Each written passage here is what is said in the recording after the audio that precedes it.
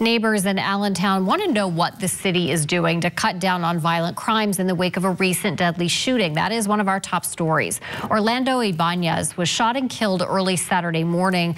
Some locals say they're worried their neighborhood is getting more dangerous. The Berks County DA says a murder suspect in Texas has been extradited to our area. Police say Jason Naval was arrested in the Lone Star State earlier this month. Authorities say he's facing charges in connection with the deadly shooting of Eric Ferrer in Redding back in January.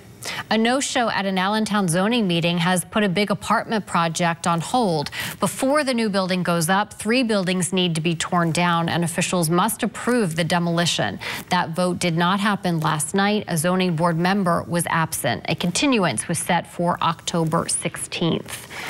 Heavy clouds and the occasional rainfall will clear up later tonight when the dry air rolls in. Expect highs to peak in the upper 50s today and more sun finally coming for you tomorrow. For more local news, watch 69 News or get updates here at WFMZ.com. I'm Karen Millette. Have a great day.